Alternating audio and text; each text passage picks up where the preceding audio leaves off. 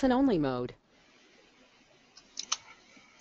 Good afternoon, everybody, and welcome to W&M Environmental's afternoon webinar on vapor intrusion. It's not just hot air. I have a couple of housekeeping notes really quick before we get started.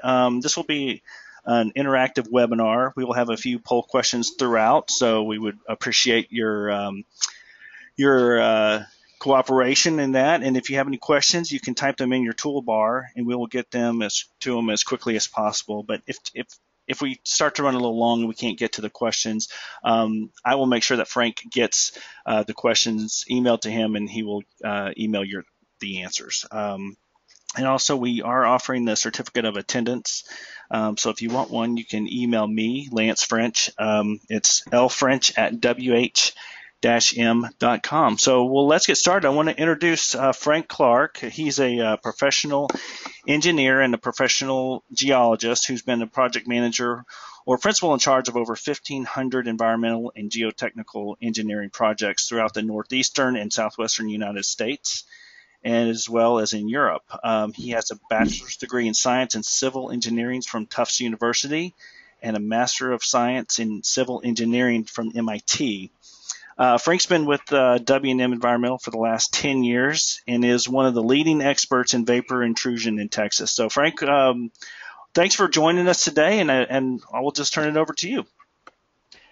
Thank you, Lance. Good morning, everyone, and thank you for taking time from your day to join us for this webinar.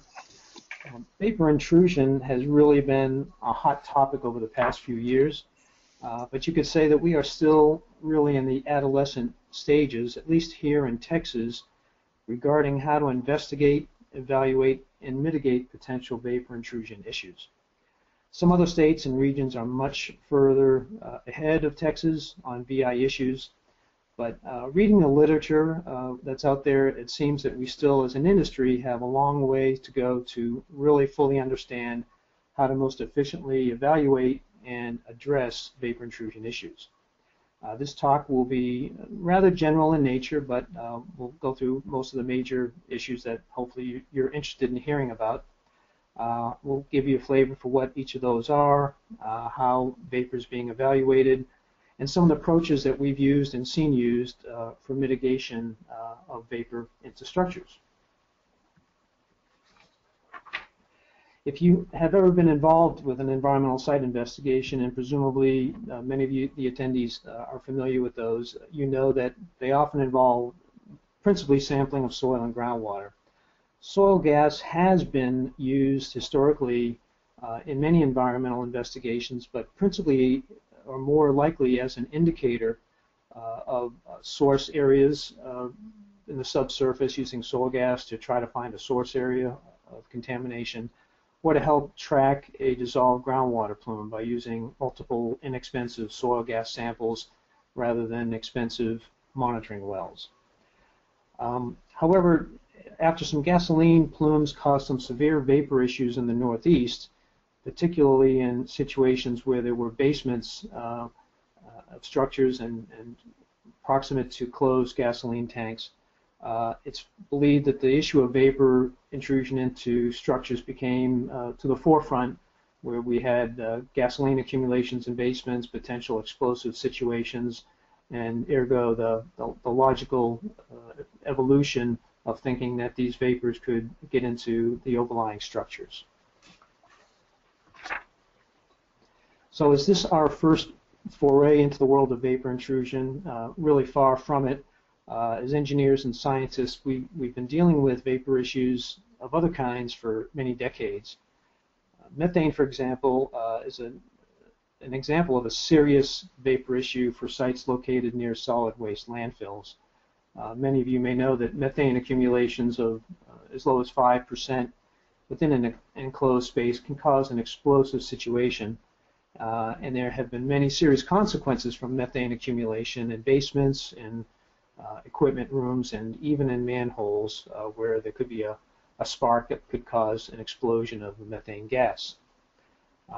Radon has also been around for decades, so we all know that radon is a naturally occurring radioactive decay product from the decay of radioactive material in bedrock, naturally occurring radioactive material.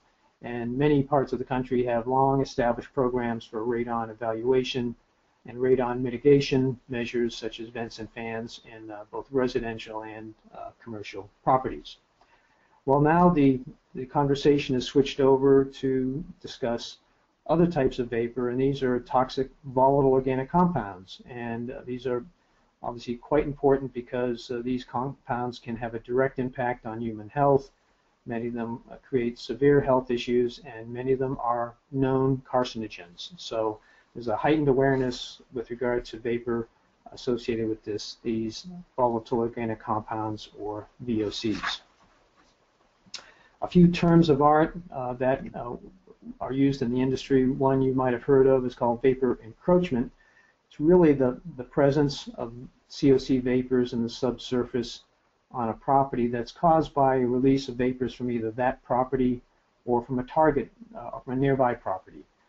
Vapor encroachment, simply said, is the presence of vapors on a property, not necessarily in a building or under a building, but on a property, and is the obvious precursor to the next issue, which is if we have vapor on our property, what's the potential for it causing harm to our buildings or the occupants of our buildings. And that's where we enter the realm of vapor intrusion.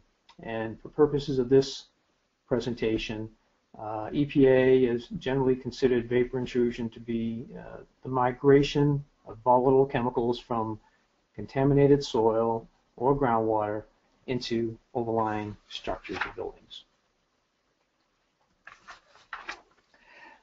What are the principal chemicals that we're concerned about? We'll talk about the family of chemicals that VI encompasses. However, the main ones that we routinely encounter and are commonly found in our environmental investigations, there's a few families of compounds. The principal ones being benzene, toluene, ethylbenzene, and xylene, as well as the octane booster MTBE. And these, as you probably know, are all aromatic VOCs associated with gasoline or similar petroleum products. These are universally located because everyone has or uses gasoline on a day-to-day basis, and they're quite commonly encountered in both soil, air, and water. Trichloroethylene is another compound that has reached prominence in the vapor intrusion world, mainly because of its toxicity. TCE, if you've been involved in environmental investigations, is used in almost every industry, from the largest industrial manufacturer making automobiles or engine turbines, all the way down to the corner garage that might be cleaning a part that they're using to rebuild a motor. It's widely used degreaser, very effective, reasonably priced, and therefore it is very, very commonly found on many industrial sites. The third family of compounds that we see routinely is associated with dry cleaning, and that's tetrachloroethylene, or PCE. And even though PCE has been phased out over the past few years due to its toxicity and the costs associated with taxes put on PCE use, it's still used widely, and there's still many historical sites that have used PCE in the past where there have likely been releases that are as yet undiscovered. In addition to these main compounds, there's a whole other family of solvents and cleaners that are routinely found on sites: carbon tetrachloride, chloroform, acetone, etc., that are used in common household cleaning products. There are other volatile chemicals that are listed as potential vapor intrusion concerns. However, in our experience at least, they're much further down the list in terms of their likelihood to be a problem on a routine site. So a little model, a simplistic schematic of mechanisms for vapor intrusion. First of all, volatiles will migrate due to advection, which is movement by a pressure gradient, or by dispersion, which is movement by molecular flow from points of high concentration to points of low concentration. This schematic shows a typical groundwater plume with either a highly contaminated source area of soil or separate phase product. And the arrows simply show the upward migration of volatile compounds, which prefer to be in the vadose zone, or the air component, rather than absorbed onto soil or water. And as they migrate up through the soil mass and encounter an overlying structure, we can see they have a capability to enter basements, crawl spaces, through utility conduits, and through other slabs, slab cracks, penetrations of a typical slab into an occupied space. This is exacerbated a little bit because many buildings will have a bit of a negative pressure based upon their building HVAC system, or just naturally occurring things such as stack effects, where wind will create negative pressures within buildings and therefore provide an opportunity for these vapors to migrate from the subsurface into the building. So where the vapors originate, they are found both in soil, water, and void spaces in the subsurface. And as I indicated, they will migrate preferentially into the vapor phase when the conditions are right, initiating the entire vapor migration phenomenon. And these can be VOCs that are absorbed onto the soil, that are already in the pore space above the water table, so they've already migrated perhaps from a contaminated soil matrix into the voids around the soil. They can be chemicals dissolved in groundwater, which will volatilize into the overlying voids spaces. Or they can be chemicals emanating from separate phase product, which are extreme cases, but still quite common, where we find separate phase floating product, or even dense product, what we call non-aqueous phase liquids, which are obviously a very strong source of chemicals that will cause vapors to emanate into the overlying soils. This is a schematic showing what we would call a source area site. This is typical of a refinery, perhaps, with some storage tanks and maybe a vehicle repair area, where we might have a release from tanks that migrates vertically down to the soil mass and reaches groundwater, resulting in soil contamination, groundwater plume, and possibly separate phase product, for example, in the case of diesel fuel or gasoline or some other similar material. The groundwater moves horizontally, spreading the plume. Under the truck repair area, we might simply have contaminated soil, which is not severe enough to reach the groundwater table, yet is shallow and has the potential to create a vapor problem in, say, a structure, say a garage located overlying that contaminated soil. The contaminants will often move through the path of least resistance. So if we have sandy soils, porous soils, fissures within fractured clays, or utility corridors, these will all be pathways that will attract and accelerate the movement of volatiles from the subsurface to the surface.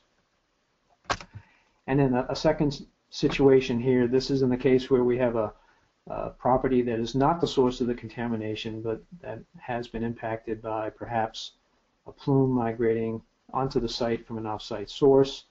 Again, we schematically show a plume of groundwater, perhaps with contaminated and perhaps with separate phase product, and commercial and residential structures with or without basements, and again, opportunities for vapors to migrate into these overlying structures from this contaminated groundwater plume.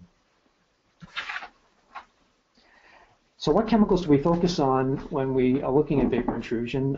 Clearly ones that have a high volatile potential, so those with high vapor pressures, and those that are sufficiently toxic that they would be a health concern. EPA a number of years ago evaluated thousands of chemical compounds and basically came up with what I call a short list of about 160 that they considered to have the highest potential for being vapor intrusion concerns on sites. Now, in our experience of these 160, there's maybe 30 or 40 that really seem to be the most problematic, and they do tend to be the volatile organic compounds, VOCs, and they're the ones we typically see and look for when we're doing these investigations. All right. Well, I will launch the first poll question that we have, which is, what percentage of time would you expect to find VOCs in indoor air in the absence of any known source of contamination, example, ambient conditions? And I believe I launched it, but I'm going to go ahead and launch it one more time. There we go. Frank, that'll be up there for just a second, so if you want to go ahead and move to the next slide, and then I'll close this when people are done voting. Okay, I'm going to wait a few seconds because the next slide kind of has a response based upon some studies about how often we see it. So I'll just wait a few seconds here Sure. so people have a chance to respond.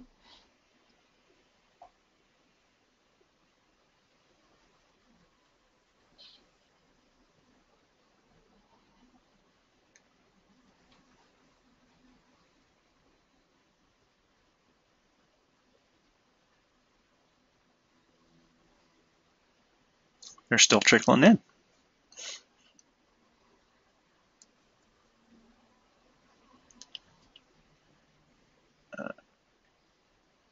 Okay, I'll move on here. Yep. Well, here's, I guess, a part answer to that question. Background values for common air contaminants. There's been many studies where indoor air was evaluated in, I think, 7 or 8 states across the country under various conditions, and the EPA did a comprehensive review of this data in 2011. And they published the results, and really some staggering numbers came out of it when I read it. About 80% of the samples that were analyzed, and these are in indoor air situations, obviously some maybe with the potential for man-made contamination, but others likely background conditions, 80% reported some levels of either benzene, ethylbenzene, toluene, or xylene in indoor air. And this is amazing, but then when you think about benzene, these compounds associated with gasoline, and gasoline being a material that is used by all of us on a daily basis, both in our motor vehicles, perhaps in gasoline-powered equipment to maintain yards, etc., or generators. Maybe it's not completely surprising, but the fact that it would be found within the indoor air, often in residences, was interesting. So we do know we have elevated levels of, or detectable levels of these compounds in indoor air. Another surprising finding was that 40 to 60% of the samples contained one of the chlorinated VOCs that we typically find problematic and most often associate with industrial activities, and those are TCE, the degreaser I discussed, PCE, which is a dry cleaning solvent, dichloroethylene, trichloroethane, carbon tetrachloride, and these are compounds that are found in a number of household products, not only industry, and some samples are some household cleaners. If you ever had that little spot remover that you can take a spot out of your suit with, that contains tetrachloroethylene, lubricants, air fresheners, shoe polish, many adhesives, water repellents, lubricants, aerosols, insect repellents, and then building materials such as carpet glue, obviously paints, VOC-based paints, and wood finishing products. And they've also found from smoking and cooking in homes will create levels of aromatic VOCs. Smoking, in particular, benzene is a byproduct. And people will have dry cleaning in their house, which is not completely free of dry cleaning solvent when it's returned to the house, so you can see very trace levels of that. So the story is that these chemicals seem to be ubiquitous, and low levels, certainly not toxic levels, but low levels are detected on a routine basis whenever we do environmental investigations. Now I'll go ahead and share the poll results with you guys there. So Frank, what do these results tell you? I can't see that screen, Lance. Sorry about that. It basically says 36% said 10% 41% said 25%. 9% of the pollsters said 75%, and then 14% said that it was 100% source of contamination. Yeah, so the data shows it's really on the higher side. It's generally a 40 to 80%. We're finding some type of chemicals, and so it's quite a high number, and higher than I think most of the people would have expected. Okay, so what triggers vapor intrusion studies? How do we reach the point where one is considered necessary? Many of you may be familiar with phase 1 site assessments, which drive the market for many of the environmental investigations we have. Historically, vapor intrusion was not really considered a key component of a phase 1 ESA because the standard excluded indoor air quality from the scope. So people interpreted that to mean that indoor air quality, regardless of the source of the problem, was not necessary to be considered in a phase 1.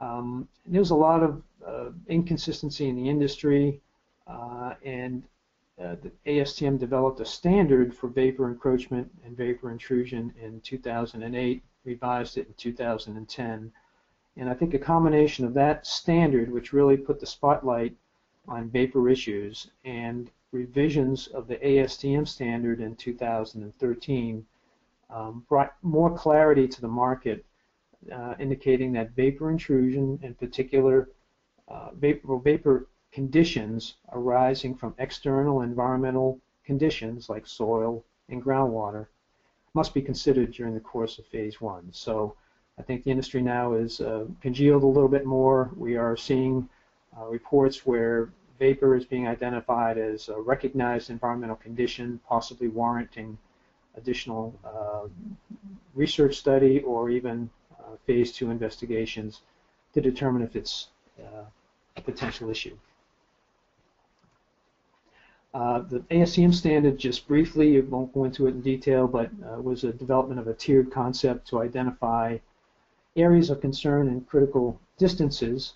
The Tier 1 approach really identified the potential for a vapor encroachment condition, and then the Tier 2 approach was to get some more specific information based upon either reviewing existing documents or even doing some site testing to determine if a vapor intrusion issue was possible. Boiled down to its substance, the general consensus was that if you were located within 100 feet of the extent of known contamination, either soil or water, with volatile organic compounds, then there is a potential for a vapor intrusion condition, a vapor encroachment condition. For petroleum hydrocarbons, that distance was 30 feet, and the reason for that is that the literature and anecdotal and field information shows that petroleum hydrocarbons have a much greater ability to attenuate with distance, because in the presence of oxygen, many of these petroleum hydrocarbons will degrade naturally. So Mother Nature is doing her own little cleanup for petroleum hydrocarbons, and therefore the distance for concern for those are much less. Clearly, when we're doing vapor studies, understanding the gradient at and near the site is important, so we know that if the source is either up gradient, cross gradient, or down gradient from our target property, is a big assumption and piece of information we need to know to see if our site is likely to be impacted. Quickly getting into the how do we evaluate vapor intrusion, we obviously look at common sense information such as the location of the contaminant source in relation to the receptor. What's the mechanism for transport from point A to point B? Is it through soil, through groundwater migration, which is the most common? Are the chemicals of concern particularly volatile and toxic and therefore warrant consideration? What's the gradient from A to B? So we evaluate that potential and then possibly develop a sampling program if we think that potential is real. And this is where we get into some more specific information about are there contaminants of concern at concentrations that represent a problem. Some of the difficulties in any vapor intrusion study are that vapor movement in the subsurface is very complex, as complex as we know groundwater migration is, but even more so, because the migration of the chemical will vary based upon the properties of that chemical, how deep below the building the chemical is located, what type of soil is present, clay, soil, clay, sand, silt. Is there stratigraphy that would mitigate or prevent certain migrations, such as clay layers? Is there moisture in the soil that, again, would retard the movement of volatile organics? So those are the difficulties we have in the subsurface, or the complexities. And then once the chemical maybe has an opportunity to reach the building envelope, we have a whole other set of complexities because every building is different. We know that a building constructed in 2014 or 15 will be in very good condition, hopefully with no cracks in the slab and well sealed and well built, whereas a building constructed in 1940 will not have those same benefits. Expansion joints, construction joints can be different. Some are filled, some are not. Some are open, some are closed, and those all affect the ability for vapors to enter the structure. Floor penetration, such as drains, utility pipes, clearly avenues for vapor movement. And then the HVAC system. Is there one? And if there is, how does it operate? What type of pressure, negative or positive, is in the building under typical operating conditions? And then to complicate all of this, we have the anomalous conditions such as sand layers or utility trenches or other man-made features that cause the migration to go in a direction completely unanticipated during the initial model development. So finally, we have some graphics, some pictures here to show some typical situations that we've encountered on sites. The photo on the left with that green painted floor is an industrial warehouse located over a chlorinated solvent plume. This is a crack, but it is a severe crack because it's a displacement crack, meaning that the floor has settled and there's a displacement of about an inch between one end of the crack and the other. Clearly, this concrete is not intact and there's opportunity for vapors to migrate through a crack such as this. To the right, we have a construction or expansion joint in a large warehouse slab. You can see the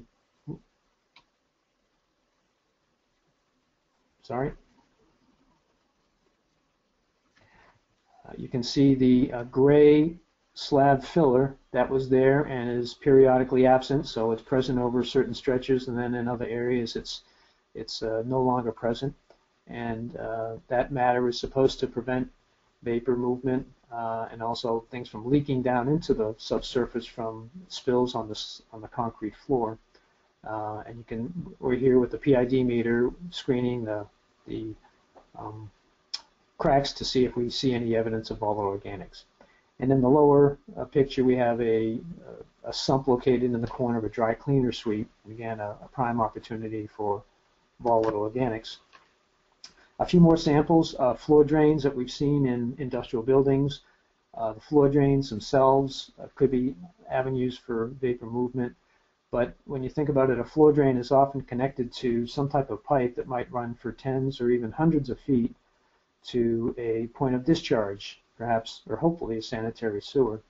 And all along that stretch of pipe, if the pipe is not intact and it's running through contaminated soil or water, there's an opportunity for the vapors to enter that pipe and then provide a direct conduit into the building. So floor drains can be a real source of vapor intrusion, a direct pipeline, so to speak, if they are not in good condition and pass through contaminated zones. The picture on the lower right is rather interesting. You see we have a few monitoring wells within an industrial building. And this was a site where we did a survey for indoor vapor intrusion, including screening of slab cracks and joints, and including screening of wells that were installed within the building to evaluate groundwater contamination. And lo and behold, we found that the highest level of vapor intrusion was emanating from literally the caps of the monitoring wells that were used to study the very problem. And this was almost uniform. Whenever we had a cap without a bolt hole filled, we found detectable VOCs, and in one case we found over 80 parts per million of volatile organics emanating from a little cap hole in that cover over those wells. So we went back in and resealed the wells and replaced the caps with liners and bolts, etc. And we were able to reduce the VOCs by about 98% just by that simple method. But we thought it was ironic that the main mechanism for vapor intrusion on this site was in fact the borings that were used to study the problem. All right, this brings up our. We have an opportunity for this. Yeah, here's a quick poll. Let me launch it really quick. What would you expect would be the best type of subsurface data to collect to evaluate the potential for VI? Is it groundwater data under the building, soil data under the building, soil vapor data under the building? And I'll give you guys a chance to vote on that.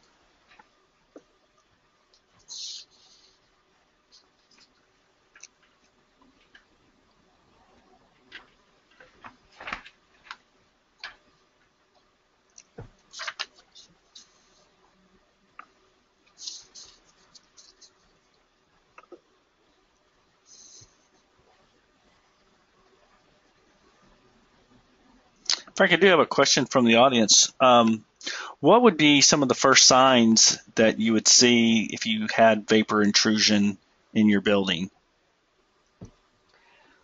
Well, unfortunately, many of the compounds are not able to be detected by the nose.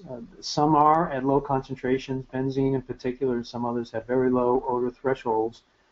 But unless you had relatively higher concentrations, you may not find it any different than going into a building after the cleaning crew has been there. You smell cleaning chemicals. Many of these, I don't think they would be detected by the nose at concentrations that would raise your eyebrows. So that is the difficulty here. There could be low levels above health concerns that I think most people would not detect on a routine basis. Okay.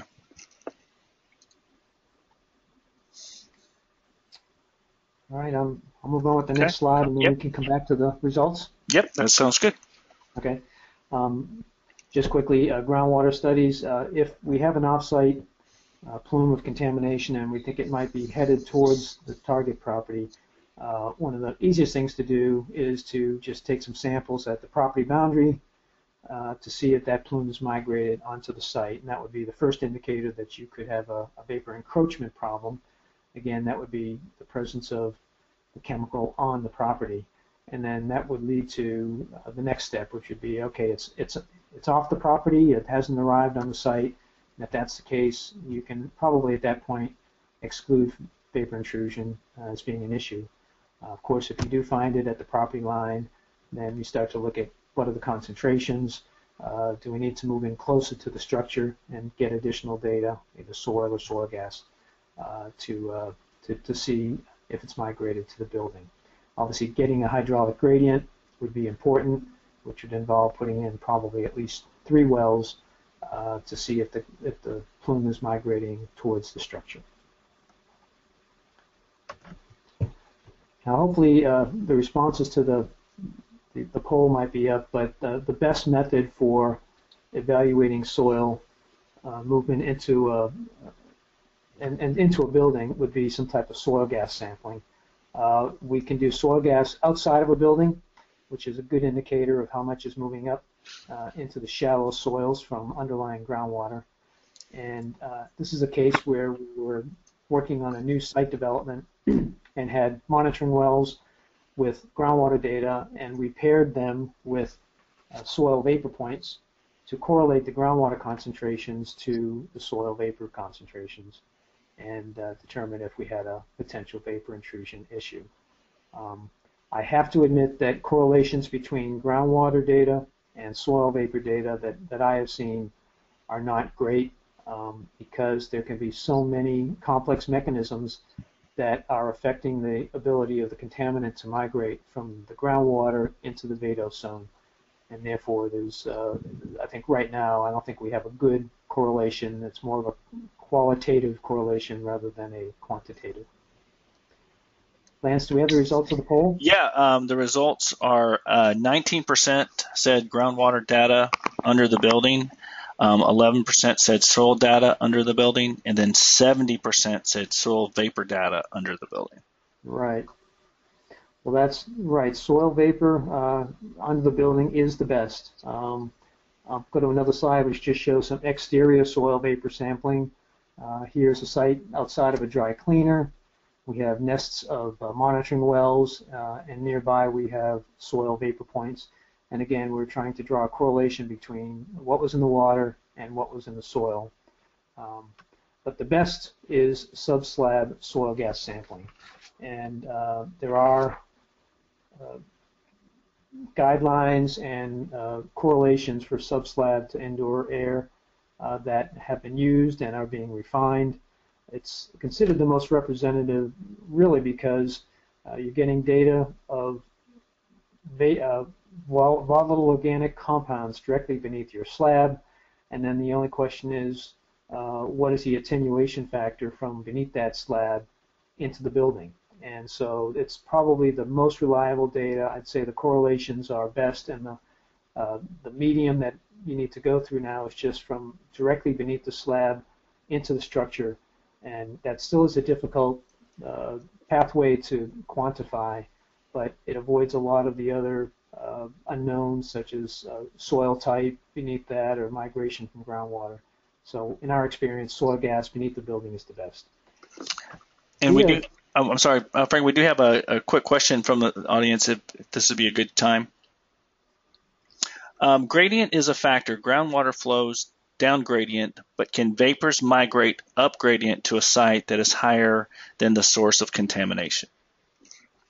The guidance that ASTM developed and is based upon models in the literature has suggested that vapors will move not necessarily in direction of groundwater flow, but they can move through preferential pathways, for example, horizontal sand lenses or fractures in clay, and therefore they have recommended that these 100-foot and 30-foot lateral distances that I mentioned are, I'd say, conservative, but they are distances that they're considering that a gas could move from a contaminated groundwater through the soil mass to a structure. So the answer is yes, it can move contrary to groundwater flow because stratigraphy will probably govern movement in the saturated, unsaturated zone more than groundwater. And we do know that there are pipes, utilities, sand lenses, etc., that can be preferential pathways for gas migration. And I think ASTM considered that when they developed their critical distances in their standard. So the answer is yes, it can. Subslab soil gas, again, has been the most effective that we have found. We have found a very interesting and easy to use approach by using what we call vapor pins. In the upper left, you see a brass machined pin with a silicone tubing.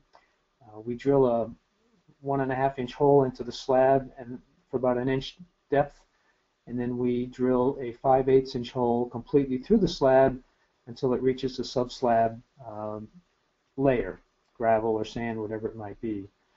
Then this probe can be hammered into that 5/8-inch hole.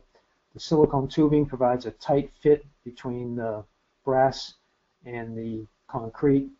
The probe can then be leak tested to make sure that we have a tight fit, and then it can be sampled. And in the right-hand picture, you see a probe in place.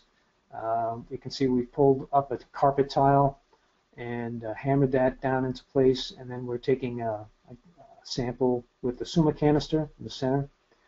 And once we take that sample, the Summa canister is closed, the tubing is removed, and that little stainless steel cup you see on the left-hand side is threaded, turned upside down, and threaded onto the top of the vapor pin, and ends up being exactly flush with the concrete, and then we just flip the carpet tile back. So this allows us to do vapor testing within a building with minimal intrusion, and in fact, when we're done, no one even knows we were there. We can do it under carpets or floor tiles or in equipment rooms with minimal disturbance, and it's a relatively clean and quick operation. These can be installed in 30 minutes or less by experienced people, and so very quick, very inexpensive, and you can get good data from them and lots of it. Finally, we talked about subslab, groundwater, and subsurface gas sampling. Obviously, the best indicator of vapor intrusion issue is actually measuring vapor within a building. However, in my experience, this is considered a sampling of last resort, and I think the reasons are obvious. Well, first of all, we can compare results directly to an indoor air criteria, but in doing so, we now might have a condition where it requires a notification to tenants or owners. And before indoor air sampling is undertaken, all the parties must be aware of those requirements and the notification and the consequences of that, and possibly the requirement for some more immediate or very prompt remedial measures if we do have an air exceedance that we think triggers some type of remedial action. One of the difficulties with indoor air sampling is the literature has shown that air results inside a building is also very subjective and will change with season, with weather conditions, high pressure versus low pressure, with operation of the HVAC system, etc. So even a single sampling event within a building is generally not considered the end be all and end all, and the regulators tend to be requiring multiple sampling events to either refute or confirm the presence of vapors at whatever concentration. So now what do we do when we have data? So we've determined we have a vapor intrusion potential. We've done some sampling, either subslab or in within the building. And how is it evaluated? Well, unfortunately in Texas, and I know many of the attendees are operating in Texas, the state of Texas does not have any established guidance for evaluating vapor intrusion. We've been falling back on vapor intrusion screening levels developed by the EPA. These are developed using very conservative assumptions and relatively low attenuation factors, but at least it's a beginning point. And if after going through that we find we still have exceed some type of screening level, then there are some off-the-shelf, easy-to-use models that can be used to input site-specific conditions such as soil parameters, depths to water, water content, etc. So we can go through these various iterations and see where that leads us in terms of whether or not we have a real vapor intrusion issue. Again, there's no guidance in Texas, but we are finding that the EPA and certain other states are promoting multiple lines of evidence, so they will want both subsurface and indoor air sampling in many cases to verify or refute the presence of vapor within a structure. So if we find that we do have a vapor intrusion problem, let's talk about some of the methods that have been used to abate it. For sites where new construction is planned, obviously this is the easiest and best situation because it is relatively cost effective to incorporate either an active or a passive sub-slab venting system into the structure. And these often consist of layers of gravel with perforated PVC pipe in combination with a heavy-duty membrane, continuous membrane. And I'll show you a couple of those. And for existing structures, the options that are initially are considered most often is adjusting the HVAC system to maintain a positive pressure. That is, if we have a positive pressure within the building, it will minimize the intrusion of vapors from the subsurface. That can be hard to do in some buildings based upon how the HVAC system has been designed and installed. Another option is sub-slab depressurization, which has been widely used on radon projects involving putting in gravel-lined trenches and putting negative pressure on those trenches and sucking air from the bedding layer beneath the slab. And I understand on vapor situations that has been a very effective approach for reducing radon levels. A third approach is indoor air treatment, which is actually treating the air, assuming it's gotten into the building. We're not able to prevent that, and therefore putting in interior treatment systems to pull in air, run it through carbon, and then discharge it as treated. And finally, source area remediation, which is obviously more of a long-term approach and as often is done in concurrence with the ones above, but obviously takes a lot longer to incorporate. So it's probably that some of the first 2 or 3 options would be investigated or implemented before source area remediation. So here's a few examples of some mitigation projects that we've been involved with. This was a residential property that had a residual from a gasoline plume originating off-site but migrated onto one corner of this property, and it involved installing a vapor mitigation system underneath this particular building. Consisted of a 30 mil high-density polyethylene vapor barrier overlying a 8-inch layer of crushed stone. And this was the site before they poured the concrete slab. You can see that there are some challenges with installing this type of system.